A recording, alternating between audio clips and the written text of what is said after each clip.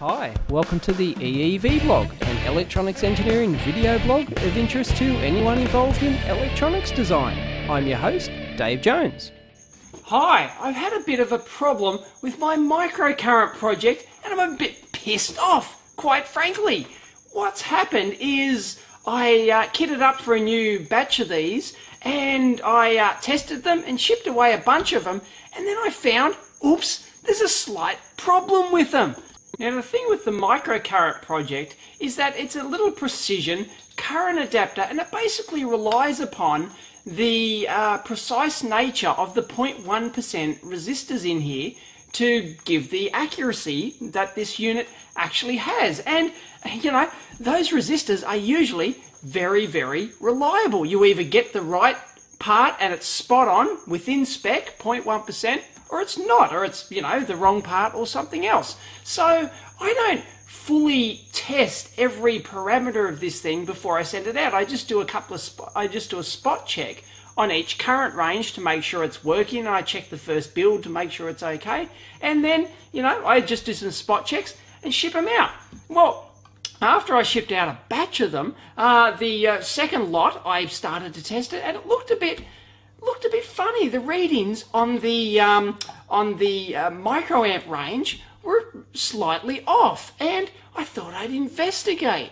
Now here's what typically happens. Okay, I've got the µCurrent adapter here. I've got the output hooked up to a precision meter here, the µHit Extra. I switch it on, and I've got my Keithley current source here, which I generate a constant current into the input. Now this is on the nanoamp range, and I've set it to 99.9 nanoamps on my current source here, and as you can see, it's 99.7. It's pretty darn good because it's not, this isn't like 0.1% or lower accurate, but that shows me that I've got the right value resistor installed and everything's hunky-dory with that. And I switch the current range up to the milliamp range. Here we go, so it's 99.9 milliamps, and check it out, there we go, 99.89, pretty darn close to 99.9, not a problem. But let's switch it down to the microamp range and switch it over, and here we go, it's 101.2 millivolts, so it's saying it's 101.2 milliamps. Now what we need to do, okay, that seems to be a bit out, way out of spec, but what we need to do is whack a current meter in series and actually see what current's going into here to confirm that. Okay, so what we've got now is we've got a second µHit meter, the µHit Energy, nice precise meter, I love it, haven't done a review of that yet, but it's now measuring the input current to my microamp range, and the other µHit Extra meter is still measuring the output voltage, or what the µCurrent is measuring. Okay, so I'm actually feeding in 99.76 microamps into the input, and the µCurrent is telling me it's actually measuring 101.21 microamps. So you might think that that's, you know, it's pretty darn close, but if you punch that into your calculator, that's like a 1.5% error. It's hopeless. We expect around 0.1, 0.2% or better accuracy. So it's, you know, it's almost an order of magnitude worse, really. So something is wrong with the microamp range on this meter. Now we know, if you look at the circuit, we know that it's not the two gain setting resistors or the three gain setting resistors, because the other ranges which share those resistors, the nanoamp and the milliamp ranges, are spot on. So there's nothing wrong with those resistors. So it must be the 10 ohm current shunt resistor used on the microamp range. Something sus with it. And I found that it was like this right across the board with most of the units I measure. They were above, they were over spec. This one's saying it's 103.28 microamps with 99.7 microamps input. It's crazy. So let's investigate a really bad case board. This one's about 3.5% out. Now, based on these two readings here, if you punch in the numbers, instead of that 10 ohm resistor being 10 ohms, we calculate we should get about 10.3 10.35 ohms. So let's actually measure this resistor and see if we get around about 10.35. We're just ignoring the other resistors in the circuit. We're assuming they're spot on, so there's going to be a bit of play there, but let's actually measure it and see what we get. Now, because we're talking about a 0.1% resistor and it's a low value of 10 ohms, 0.1% represents 10 milliohms or 0.01 ohms. So the test, when you short out the test leads on your multimeter like this, we'll use the µCurrent energy for this, okay? Then you've got to zero out the residual resistance in these test leads when you're doing something like this. So it's 0.29 ohms. 0.29 ohms, let's zero that out. Okay, it's pretty close to zero. And we're after 10.35 or thereabouts. Let's have a look. 10.3334. There you go. Bingo. The resistor's about 3.3% out of tolerance. Unbelievable. Now, of course, we can't just leave it at that. Let's try another meter just in case. You know, something might be happening with the meter. I've got the Fluke 87 here. Let's zero out the test lead, shall we? 0.15, there we go. And let's probe this resistor here. You've got to really have sharp, when you're talking this lower resistance, you've got to have really sharp probes. So the ones that come with, say, the µCurrent energy, they aren't very sharp at all. They're, you know, really thick ones. So you've got to actually get really sharp probes to get in there, to get through the oxide coating on the solder joint and all that sort of stuff. So you really need to make a good connection. But there it is, 10.3534 ohms. It's exactly what we got with the other one. Confirmed. Hey, but I'm still not convinced, so let's get the Agilent meter and give that a go, shall we? Null that out, and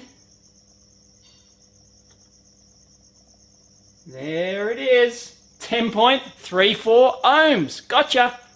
Now, thankfully, I just so happen to have some resistors left over from the build, and there's the part number, okay? You can clearly see it's the correct part number. I can go through that on Digikey, but I've got some leftover resistors because who knows, they may have been damaged during soldering or something like that. They could have drifted, who knows, but these are brand spanking new from the packet. I've got one here on the bench and let's check it out.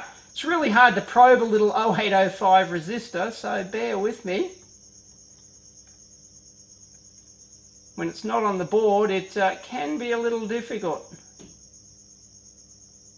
10.23 ohms. There you go, you saw it, and I've tried a few others and similar thing. So it's nothing to do with the soldering at all.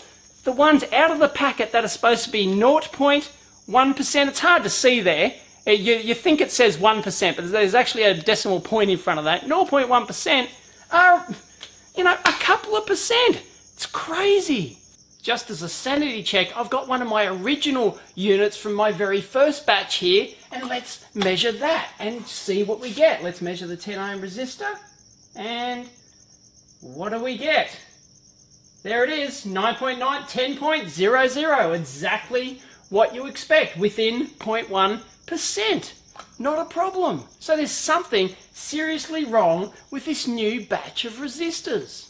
And here's my original unit hooked up, measuring. As you can see, input current 99.74 microamps, and the measurement out of the microcurrent is 99.76. Pretty darn close, well within 0.1% spec. So these new units are rooted. Okay, I know what you're thinking. I've only done what's called a 2-terminal measurement with a regular multimeter. What about a 4-terminal measurement? I'm glad you asked. Now, if you don't know what a 4-terminal measurement is, let me explain, or a 4-wire measurement. It's a special resistance measurement. You've got to have a special meter that supports 4-wire. I happen to have my Hewlett-Packard 3478A bench multimeter here that supports regular 2-wire and what's called 4-wire measurement. And this is how it works. If you have a regular, you try to measure a resistance like this, what it does is it has a current generator just like it has in a normal multimeter, but instead of reading back the value right in here, what it does is it actually has a second set of wires second set of inputs, that is a voltmeter. So you're measuring the current and the voltage, but you're measuring the voltage right at the point of the resistor. So you're not measuring the extra voltage drop along the resistance of the wires of the wire that's actually carrying the current. So what you do is you probe it directly on the resistor itself, and you get a very, very accurate measurement, effectively nulling or zeroing out any effect due to the test leads whatsoever. Now this shows it as two separate leads like this, but often, well, usually they're actually the same set of test leads, but they'll have, instead of just one wire, they'll have two wires running in them, and they'll be connected right at the tip of the actual probe, and that goes into the multimeter like that. But you've got to have those special 4-wire resistance probes. Now I don't have one of those, so I decided to make my own, and it's real easy. It's pretty trivial. Now, because it's pretty hard to hold 4 probes at the same time, you've pretty much got to solder it. So what I got is one of my microcurrent boards, and I soldered just the 10 ohm resistor on there. As you can see, there it is there, the 10 ohm resistor, and I've got 2 wires coming in, which comes from the current generator basically, and then what's called the sense wires are connected directly onto the resistor like that. They're not soldered directly on like they should be, because the microcurrent layout, the board layout, already has the wires actually going directly onto the resistor. But you normally solder these sense resistors directly onto the contacts of the resistor. And let's see what we get. Now, hopefully you can see that. It's not that great in the light, but what I've got it on is I've got it on 2-wire measurement. And as you can see, it's 10.227 ohms, basically. But let's switch it to 4-wire measurement, because I've got the 2 current ones here, what's called the input, and then you've got the sense wires here. So let's switch to 4-wire measurement, and that effectively takes out any effect due to the test leads. And as you can see, it's 10.08 ohms. So it's actually 0.8% out. That's no good at all. It's supposed to be 0.1% or better. So we're expecting 10.01 or better on this display, and we're not getting it. So clearly, it shows that there's something wrong with these resistors. This was just a random one picked out of the brand new batch. Now, if you actually want to do your own 4-terminal resistance measurement at home, and you don't have a meter which supports 4-terminal resistance measurement, that's fine. You can actually do it with 2 multimeters, one to measure voltage and one to measure current, and you use Ohm's law. Simple. And here's an example of using 2 multimeters. I've got my 4-terminal board again. I've got my constant current generator. If you don't have a constant current generator, that's okay. You can just use a voltage source, generally with a series protection resistor, because you don't want to blow a low value like this. You don't want to put 10 volts across 10 ohms, okay? So you need a series dropper. So we're measuring the current. We're putting through 9.963 milliamps. There it is, and we're measuring directly across the resistor, directly probing it, 100.43 millivolts. And if you whack that into the calculator, you get 10.08 ohms, which is exactly what we got with our Hewlett-Packard up here. We got 10.081 actually, so near enough. Okay, and that's how you can do a simple 4-terminal resistance measurement with 2 multimeters. And one of the main benefits of this is that you can measure actually really very low values of resistance, you know, down to milliohms or thereabouts, which a regular multimeter just can't measure on its ohms range, no matter how good it is. You know, you can have a real super precision bench meter like this. If you try and measure the resistance, your probes are just going to swamp anything under generally about, you know, an ohm or 10 ohms or under. You really should be using a 4-terminal resistance measurement to get accurate results.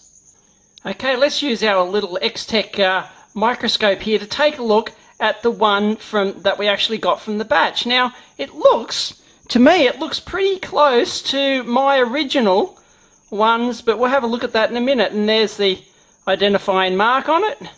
There you go, 10R0, which indicates that it's a precision resistor. So that looks pretty good. Now let's do a comparison with the one on my original board.